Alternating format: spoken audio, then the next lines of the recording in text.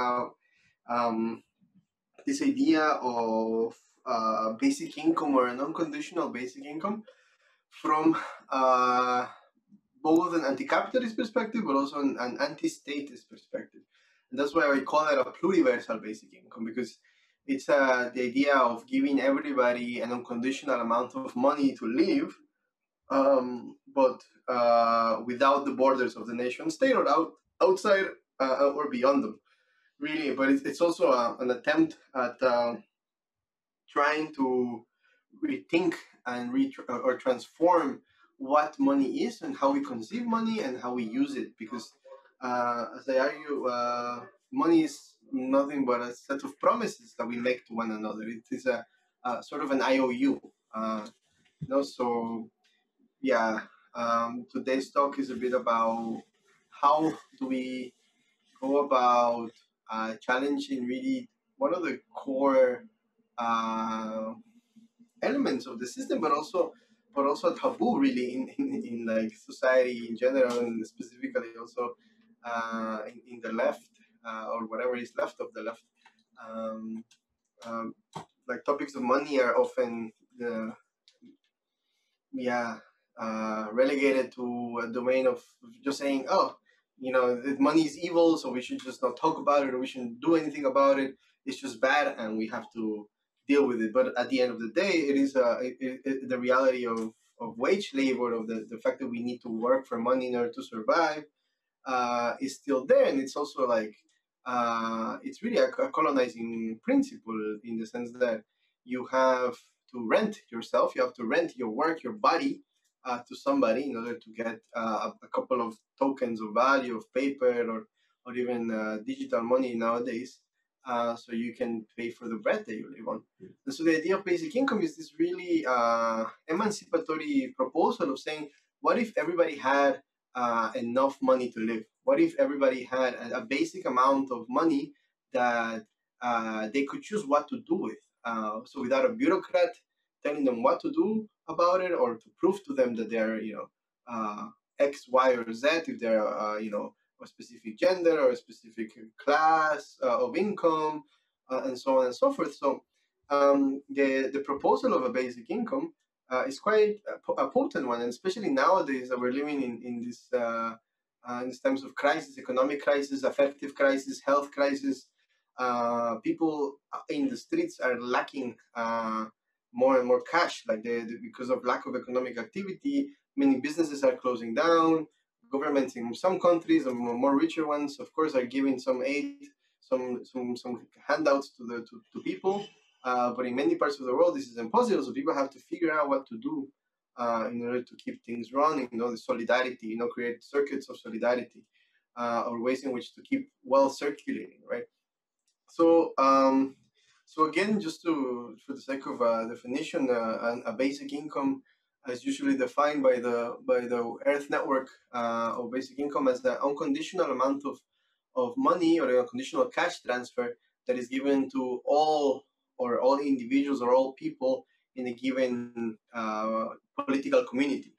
So it's not given to the head of the household or to the mother, but it's given to also the children, the mother, the father, and everybody in society, basically. Then there's also the question of the way in which that money will come about. Oftentimes, this is one of the big questions that people always, debate about basic income. Is like, but where will the money come from? This question, where will the money come from, is a really, really interesting question in general, because it really challenges us, the notions of what money is and where actually it comes from. So today, as most of you may know already, money is actually produced by banks, mostly private banks, but also, of course, state money, central banks, when they give you a loan or when they issue a debt to you. So from the perspective of banks, they issue money outwards as a debt, and then you get it as something that then you have to pay back eventually, right? So the way it works is in like some sort of expansionary way, where like the central government or the central bank gives money, issues money into being with a specific interest rate that has to be paid back at to banks, to private banks, which then issue credit to businesses, to people, to institutions, in order to make the economy run, as they say, right? So the whole even notion of things that we take for granted, like economic growth, GDP, gross domestic product, all these concepts are actually rooted in money. So, like the way that we think nations today, or we imagine them to sort of grow their economic output, is really just by looking at the change in the interest rate year per year that the money had a return over. So when the central bank says we want to grow by 3%, that's basically the rate at which countries more or less grow. So it's really a statistical fiction that has real ecological and economic consequences on people, because when money is issued at an interest, at a positive interest, as a form of debt with an interest, then you're basically saying that the resources of other people or more people will have to be used in order to pay back this debt. So when a bank gives somebody a loan, so let's say I give a loan to Paolo, and I tell him, "Hey, Paolo, here's 100,000, and I'm a bank, I'm an evil bank," and I tell him, "You have to pay me 200,000 back." Where will that other 100,000 come from? It comes from other people's debts. It comes from other people's money. So you essentially have a system that is designed as a vacuum cleaner, as a pyramid, for the purposes of extracting value from the central state that also taxes people, but also issues money into being and then taxes it away, to then the private banks that put money in orbit, so to speak, as my friend Brett Scott likes to call it, and then people basically have to give it back. So the extraction of value happens in all aspects of society, and then we're always scrambling about where to get money. So structurally, we are always competing against each other, even if we don't want to, for a money that is made scarce. So yes, money is evil in the sense that it is produced by the nation state institutions of today, and capitalism as a system, right? Where this money lives somehow. Um, so okay, so having said that, where will the money for basic income come from? So when most people, more serious people at least, talk about proposals for making a basic income happen, usually they point to this idea of a sovereign wealth fund. So what the hell is a sovereign wealth fund? A sovereign wealth fund is basically when a country, say Norway, finds a bunch of oil in their land. Oh my God, there's a bunch of oil, and then they say, okay, wait, we shouldn't just sell it. We should make an industry and then sell this oil, but then we can also, from the proceeds of that, invest in other industries and then create more investment and buy stocks in companies, and then the returns of that investment will go to people back as a basic income. So effectively, today Norway has a sovereign wealth fund, which would basically make all Norwegians millionaires. De facto, everybody would get $1 million if the money of that fund would be distributed equally by the people of Norway.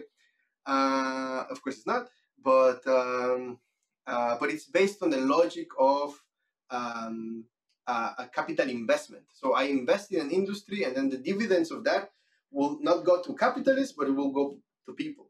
Which is like, in today's terms, where inequality is so horrible, it is a progressive proposal. If we're talking about the nation state logic as a whole, at least. In the fact that, in the sense that it wants to redistribute money from one's money that is invested in some industry. In this case, it was oil, or whatever other investment the bureaucrats want to invest on, and then give it to people. Now, there is another way in which people want to, or at least propose to, fund a basic income, and it's basically through taxation. So it's basically this imagination of, like, let's take money from the rich and then give it to everybody, in this, or the poor, or with a basic income, with a universal basic income, it will be really to all society, right? So the net amount that people will be taxed will depend on their level of wealth, and then some people will actually get a net benefit out of that taxation, or some people will get a negative benefit if they're really rich, for example, because they already have 100,000 times the basic income, right? Um, so rich people, yes, effectively they already have many times the basic income. They do not uh, need one, but the idea of giving it to everybody is just it's really a social ritual in a way of trying to equalize everybody to say that this is all a common pool. Now, the logic of taxation, while nice in many ways, it's also kind of like it lacks a real critical understanding of actually what taxation even is and its role and purpose in society. So this leads me to the third way in which some proposals have come up, not so much actually on how to actually finance the basic income, which is through this notion of sovereign money, or this idea that actually governments, as I was saying before, they issue money into being and then they take it away through various means like taxation. So taxation is actually not a way of redistributing wealth, so to speak. It's more a mechanism to control and manage the money mechanisms, the money supply. So when a government issues money, they want to tax away so much so they can make sure that the amount of power basically that is distributed in the economy can remain stable in some sort of way or directed in certain forms. So some people argue that governments want to balance out the amounts of goods and stuff that is circulating, the wealth that is circulating, with the amount of money. In practice, I would argue that capital is power. It is a form of organized power, and so when you look at financial markets going up, and you like draw also a line of wages, you can see this index of power being that the more financial markets go up, the more money they make.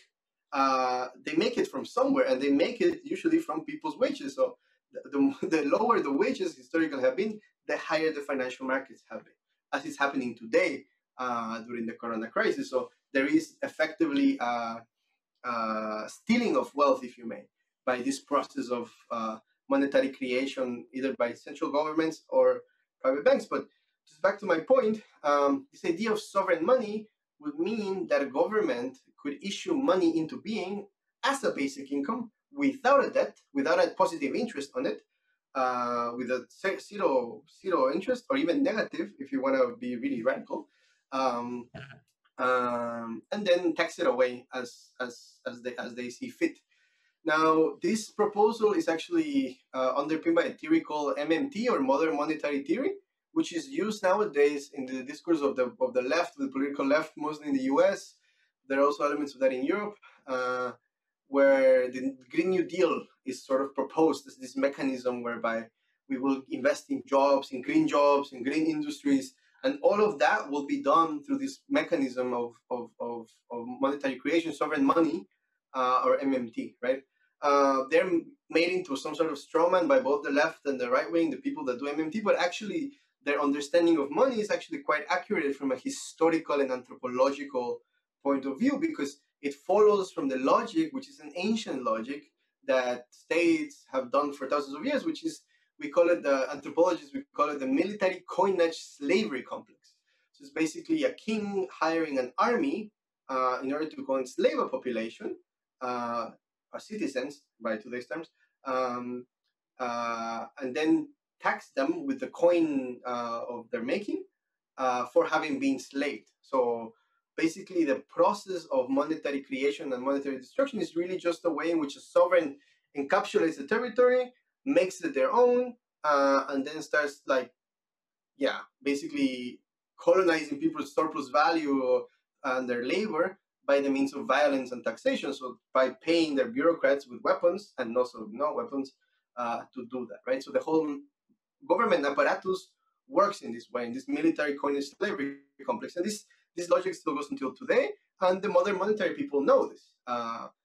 They know that money is underpinned by violence. Regardless if you want to make a Green New Deal or whatever, it's still underpinned by this imperialist machine that today is the military slavery industrial complex. Or so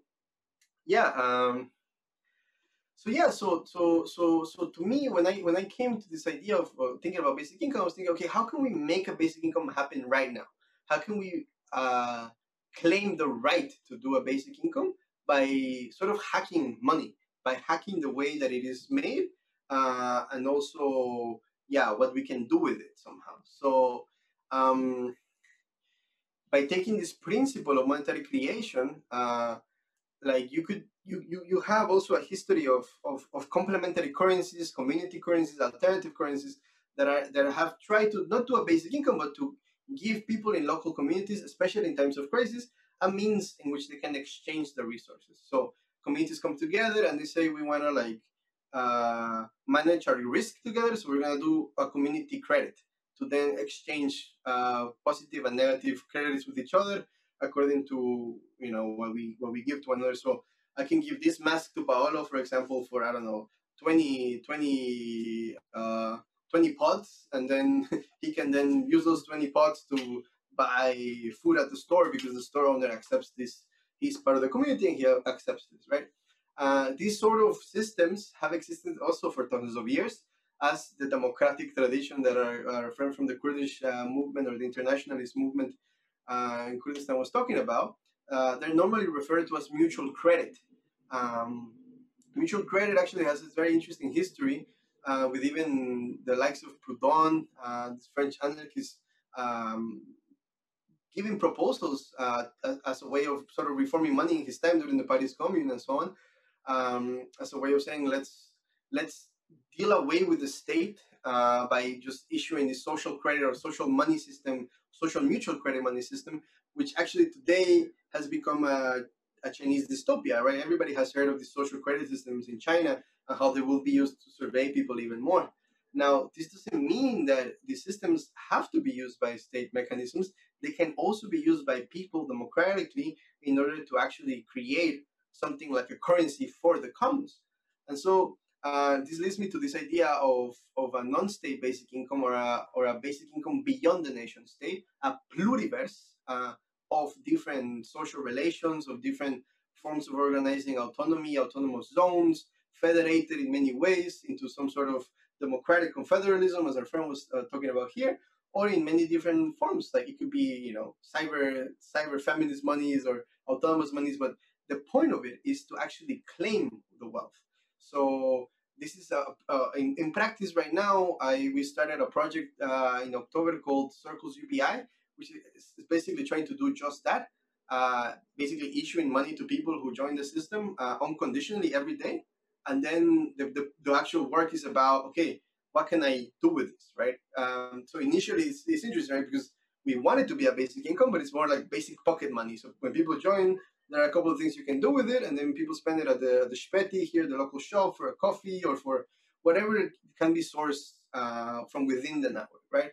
But more than uh, more than the money itself, this is a tool that people can use to then actually claim wealth or communalize or make commons of wealth in their area. So then people can say, hey, we want to use this to pay our rent or to even, like, you know, take over territories, like actually use it as a way of using it in specific pieces of land, buy food with it, support the local agricultures who can then use this for the raw materials, and also basically to relocalize and regionalize the economy from the bottom up. So the idea of this sort of pluriversal basic income is really to make money a commons or a money commons or a credit commons, if however you want to call it. But basically, this idea of the money commons is to say, what if we just took away the private property in money itself and just use it as what it is, which is a promise to pay for something that you need. Uh, and in practice, if we actually were to do that and we were actually say, hey, let's give to each other the things that we need to live in this life, it would mean that you could have effectively a radically democratic way in which people can claim wealth from places and then bring it into this sort of commons as a way of living and then managing it together. So it's really a way of challenging these sort of top-down monetary state infrastructure systems and use the principles of direct democracy and democratization as a way of achieving this bottom-up basic income, or really economic democracy, because what it is really connecting producers and distributors and coordinating between them in a way where people are no longer alienated from the means of production, but actually can connect with the local people in their areas and see who is doing what, who is producing what, and everybody can take part in this in a democratic, cooperative way.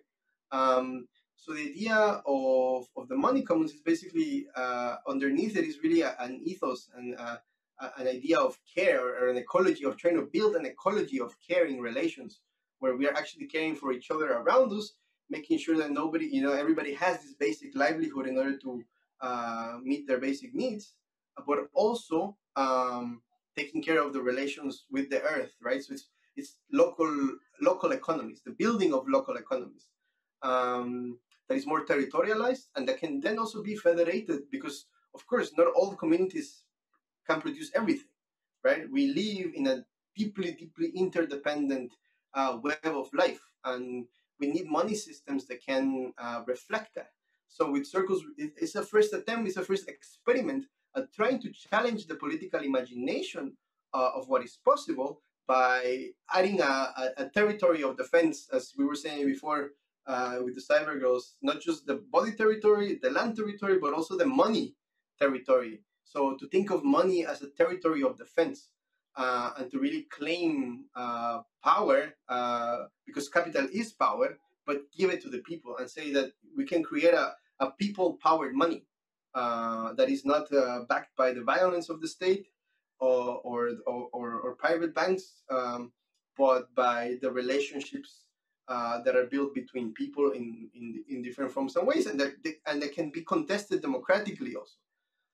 To democratize money itself would mean a beginning of an end of capitalism, I would argue, because it would mean that people could decide where and how is money issued and for what purposes. So if somebody's doing some asshole thing down the line, that could be stopped, because the money as the territory, the people say, no, we don't want that. It doesn't flow with our values. So it's really about allowing people to create other monies with other values that escape the cosmology of capitalism, or break with the cosmology of capitalism, and actually allow the diversity and interdependence of the planet to flourish. I think I will end here. Yeah. Julio, can I ask a question? Yeah. Okay. Thank you for that talk, because I have a hard time getting my head around economy. Yeah. And lately I've been thinking a lot about livelihood factor. Yeah. You know, and like I'm living in a city that basically I'm forced in the regime of this capitalist euro currency, dollar currency, whichever currency is of the nation states that are able to maintain their regime of this currency that functions for a lot of things. Like, so I'm excited about the UBI circles experiment, and then I'm imagining that it's so hard to escape the regime that I'm in. You know, I do have to pay a landlord, for example, for money, and it's like a time factor almost that dominates. Like, I know I have to put so much time into trying to make some hard currency for this paying my rent master. Yeah. And somehow I'm wondering. Okay, there was this example of Dine Ringelmann, was the founder it was before Kickstarter. And her concept around, doing fundraising online, now that everybody was so connected online, it's like, oh, I want to try to democratize capital, was her phrase. Okay. And so, like, I have a project, I'm going to ask $5,000 to make my next music album. And for a lot of people, there was a period where this was really working, and people, you get enough of your fans, you get people to to pitch in, and you'd raise that money, and then you could go to work without having to go find a label to sponsor you and give you that capital. You could make it DIY. And I'm wondering with the UBI, if there's some kind of, or the alternative currency, in some kind of subversive dance with the the economy regime that we're forced to play. If there could be some kind of interplay with these economies, like I have a lot of circles this month I haven't used for the buy food, Shpeti or whatever, but I have a friend who is in trouble paying her rent, and I somehow I haven't fleshed out, but like, can I somehow subsidize this person for that month to help her out, or you get a group, the community say, oh, we will help you in that other currency until you can pay back the community of circles. I mean, that's the thing.